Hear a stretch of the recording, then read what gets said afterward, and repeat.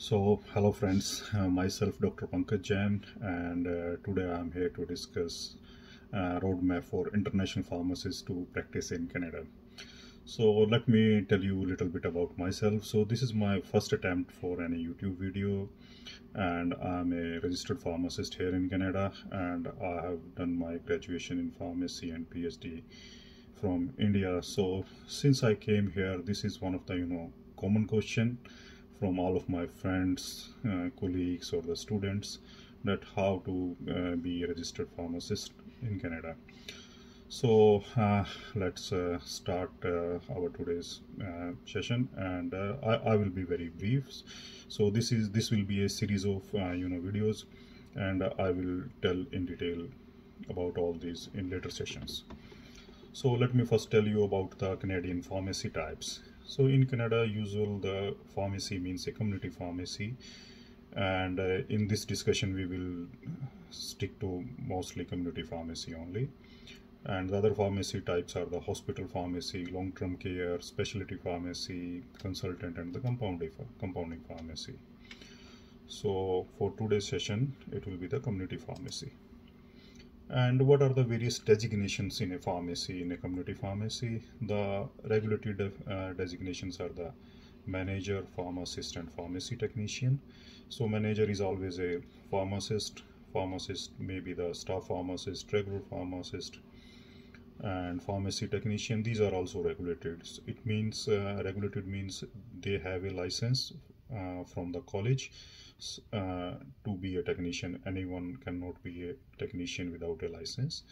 Pharmacy assistants, these are not regulated, means anyone with some experience be a pharmacy assistant.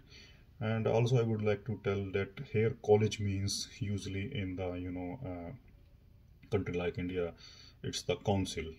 Here the regulatory body is known as council, and college, sorry, and it's a provincial body, that's a state level body. Other staff includes the delivery person, administrative assistant, over-the-counter manager, etc. So these are as per the requirements of a particular pharmacy. Now, going to the international pharmacy graduates, who are considered as a international pharmacy graduates in Canada. So anyone who has done his graduation from outside of US and Canada, so they are considered as international pharmacy graduates, and they have to follow a process with PEBC. So PEBC is the Pharmacy Examining Board of Canada. Now coming to some national statistics that give you the idea of the pharmacy profession in Canada. Total licensed pharmacists are 45,600. Practicing out of these are somewhat less than 44,000, and total licensed pharmacy technicians are somewhat less than 10,000. Community pharmacies are somewhat less than 11,000. And if you see, the population of Canada is approximate 38 million, and number of licensed practicing pharmacists are somewhat less than 44. So it's there is one pharmacist around, say, somewhat less than 900 people or 880 people. So that's quite a good ratio for a pharmacist per 80 population. And it's a quite well-known and respected profession in Canada. Now, steps for the NAPRA. So NAPRA is the first step, that is the gateway to the pharmacist. So you will log on to the website napra.ca and register yourself to the gateway to the pharmacists. Then after this, all the steps belongs to the PEBC. So for the PEBC, first will be the document evaluation, then the evaluating exam, then MCQ exam, that is the qualifying exam part 1, and part 2, that is also known as OSCE. Then so these are the PEBC exams. And apart from this, the language proficiency is required from the international graduates. You have to do your internship jurisprudence exam, that is from the provincial college, or you can say the state level exam. And at last you will get the license to practice as a pharmacist. Now let's dig into each step. So pharmacist gateway, that is on the NAPRA website, It is mandatory for everyone except for the Quebec, and here a national ID will be given to the candidate, and fee for this step is Canadian dollar 340. So, and it at this step you can put any of the province you want to practice in Canada in the NAPRA website. Later on you can change it, and every document you have to upload on the this NAPRA website and as well as on the PBC website. Recently PBC has started the online portal, so once you register with the portal, everything will be shown up into the portal. So the step one is the NAPRA, that is gateway to the pharmacist, and then you will move on. After paying this fees of 340, you will move to the PBC website. At the PBC website, the first step will be the document evaluation, and fee for this is $675, and this requires a minimum of 4-year pharmacy degree or the PharmD degree. And document evaluation means PBC will evaluate that your degree is equitable with the Canadian pharmacy programs. And for the document evaluation, you need to send the transcript, good standing certificate to the PBC, and this will be valid for 5 years. So transcripts are the documents given by the awarding institute. So these are like detailed mark cards in the India, but these are sealed and stamped by the awarding institute, that is the university, and sent directly to the PBC. So you can contact your university how to get the transcript.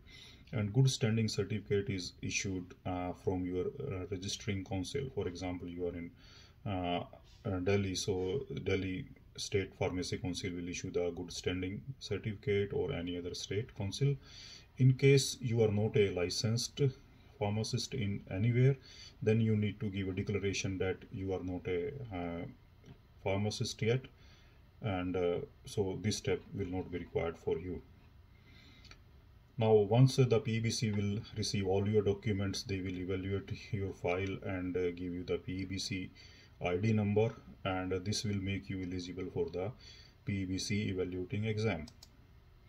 So now coming to the evaluating exam, so fee for this is $880, and it will evaluate biomedical science, pharmaceutical science, pharmacy practice, and behavioral, social, and administrative sciences. So this is kind of basic exam, multiple choice exam, done only in one sitting. Now PBC has started to conduct this evaluating exam in many countries, including India and Pakistan, and probably Bangladesh too, and many European countries. So pass percentage for the PBC evaluating exam is, I believe, 60%. So this is one of the basic exam and the first step for the examination part.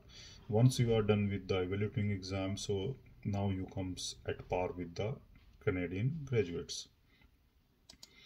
So for each exam 3 attempts are given. PBC may give the 4th attempt, that will be the final attempt. So and English proficiency exam can be taken at any step, or you can also give the French exam if you want to practice in the Quebec. So for the English exam, IELTS is usually acceptable exam, and there is one more exam, CELPIP, that is also accepted, and those are usually valid for 2 years. So now coming to the qualifying exam, once you have passed your evaluating exam, you are supposed to write the qualifying exam. So this consists of 2 parts, part 1 and part 2. So either you can write both exams in one sitting, or you can write them separately, so it's up to you. So these exams are considered very hard. So MCQ, that is the multiple choice question, is the second step, and this assess the candidate's competence. So this is a kind of exam which challenge your knowledge in the pharmacy practice, and fee for exam is the $815. And then comes to the OSCE exam. And OSCE, this is a practical exam. Here the scenes are created, and the candidate is supposed to do what he will do in his real day practice. Like a patient comes, how he will act; a doctor come for the query, how he will act. And this PBC exam, this OSCE exam will cost $1,835, and both these exams must be passed within the 3 years of each other. So some students prefer to do the MCQ first and then they do the OSCE later. Some can do the at the same time. So it's up to your individual competency how you want to do that. So once you have done with your OSCE exam, so now you are done with all 3 exams of the PEBC, and you will be issued the PEBC certificate. So there is a little bit more detail about the OSCE exam. So OSCE exam has the stations. So these are usually 13 in number, and these are the various scenario on which the examining body test you.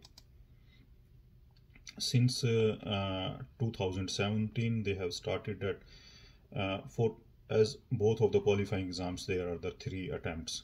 So in case someone tries the MCQ first and unluckily didn't make it, then he cannot do the OSCE exam. If the candidate is doing both exams together for the first time, it's good to go. Otherwise, candidate now is required to pass MCQ first before going to the OSCE. Number of attempts, I have already told that these are the 3, and meanwhile, after doing all your exams, so you will be doing the provincial licensing part as well. So it means the English exam and the internship in which state you want to do, and license will be awarded only after the internship. And as you have seen, every exam and the document evaluation includes a lot of money. So that's a couple of $1,000 and a time period too. Usually at least 1.5 years to 2.5 years are required to complete all the process. And what you will get after doing all this stuff. So every student also asks how much they will get, how much is the salary. So that depends a lot upon the area and your competency too. So the usual, I can say with my experience, salary for a pharmacist is between say $40 to $55 per hour, depending upon your location. Most of the times it's for the fresh pharmacist is the $40 to $45. Some of the graduates are getting lower side also, say $37 per hour, but that's not a bad salary here in Canada.